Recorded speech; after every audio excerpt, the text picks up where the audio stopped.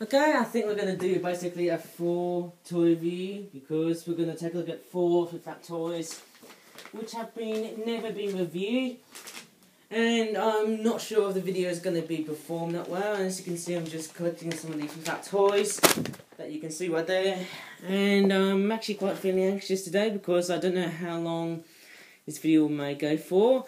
And it's this one here. This is a £16 toy, and this one now I'm going to start up with.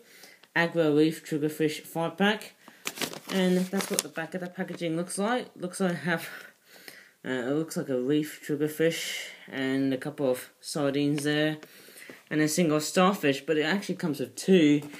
And I'm just hoping that this video may look rough and ready, but I'm hoping it also looks a lot more accurate as well. So these are the guys that came out from the set here. So it's actually going to be a very, very simplistic toy review because I'm just coming up towards midnight, and it looks, well, it looks pretty darn cool, doesn't it? And there's some starfishes here. Seems like they must have ripped off from a certain video game franchise, and that one there looks very, very cute indeed, and it looks totally excellent. And I think hopefully flip-flap toys may come up with a very cool idea, and just feeling like I'm just replicating toys like that. And I'm wondering if toys like these would literally be as great as those. And I think that's a great example of a toy which has been delayed. Next one here, I'm going to get these out. This product here is a £23 toy, and I'm doing this very easily. It's a pelican roost versus fishy shoal 12-pack. And it's very interesting. I'll show you what the pelicans look like later.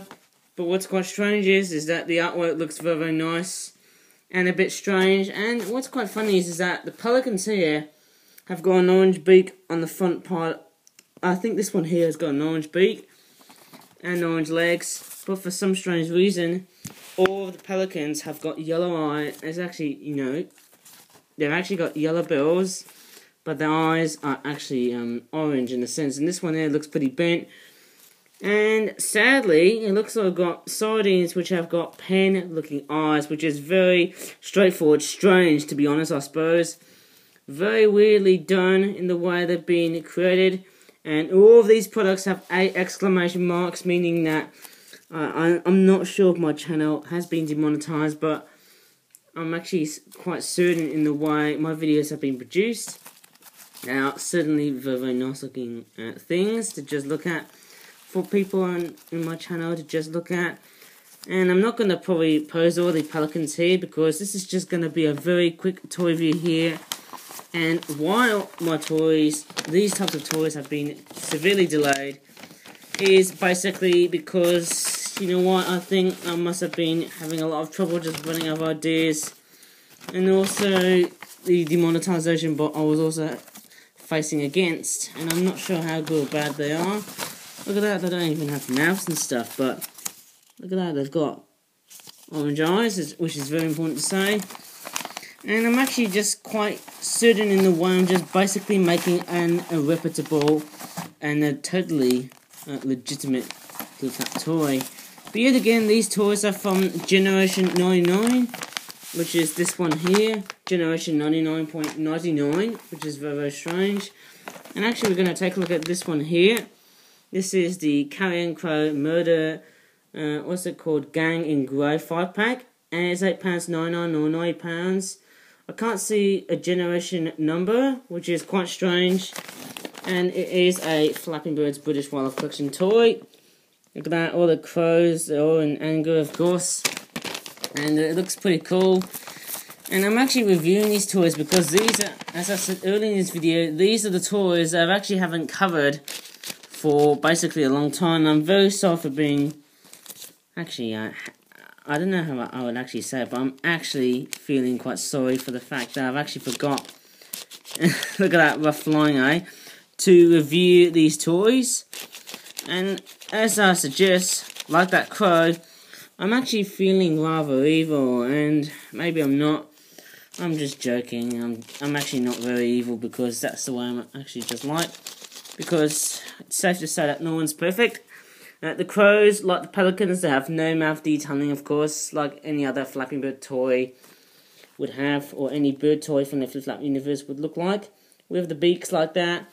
And to be honest, all of these crows are grey and not black, which is very archetypal. And the reason why they made it so grey is because it's either by profit or either, let's just say, cost as well. I'm pretty sure the reason why these crows were so grey is because I think it makes them a lot more cheaper, which makes it so good in value if you want to buy a toy like that.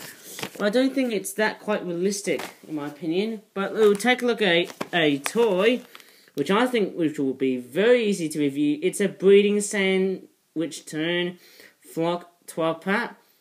Yep, it's a breeding sandwich tern flock 12-pack, £14. And do you remember I did the winter plumage version of these birds in a video that I did? I think it was around somewhere in February or March. I can't remember. But this is what all these sandwich terns look like in their breeding plumage, which is very highly irreparable, of course. And we're going to come in and take a look at the birds, because I'm very curious. And we've already seen the whole anatomy thingy bob, and we'll take a look at what these guys look like. And there they are. Okay, so let me show you what these sandwich terns look like. These birds look quite interesting, don't they? They have this sort of very weird cap feature, I suppose. They've got a very weird black cap, which is very common in a summer plumage sandwich tern. This one doesn't look like it's got a very nice performance in terms of its flying. This one does look like it's great, but one thing I should also pinpoint is if you look closely, the beak has also got a yellow tip on the front, which also for this one here. You know, it's funny, that is actually very nice, and to be honest, I'm not sure how many of these birds can I just literally flap. This one here has been trimmed off because it originally had a rip. Same with this one here. And what's quite strange is that all the birds, as I'm going to be showing you in this video, the flapping bird toys, they're all going to be flapped in a very rough and ready, way in a sense, because I just don't know what I'm speaking at the moment.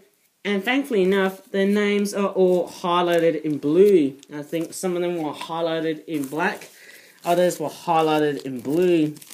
And I think this video just sums up everything and anything, that just because I can make a video rough and ready doesn't exactly mean I can get the least populous of all amount of views. Anyways, I think that's about that in this video, and I've just hoped that all these toys have been covered now, and hopefully not yet to be delayed, I suppose, which is just totally amazing. The other thing I've actually didn't put in this product is that they actually have the forked tails in them, which is something which is least likely to be common, and I think that's very disappointing, but nevertheless it looks pretty nice. And I've actually made these products because I'm actually just sort of thinking, can I encounter a sandwich tern at this moment? I don't know. Maybe I have to go somewhere where sandwich tern colonies are like. There's also a double tail feature, which I might put in here.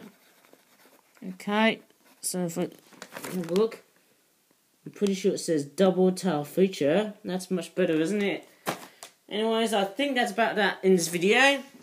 I've only covered all the Flip Flap toys in a very rough and ready way, because these are all the products that I actually haven't covered throughout possibly in Wednesday. And anyways, as always, I'm going to see you next, don't you? Thanks for watching, and bye for now.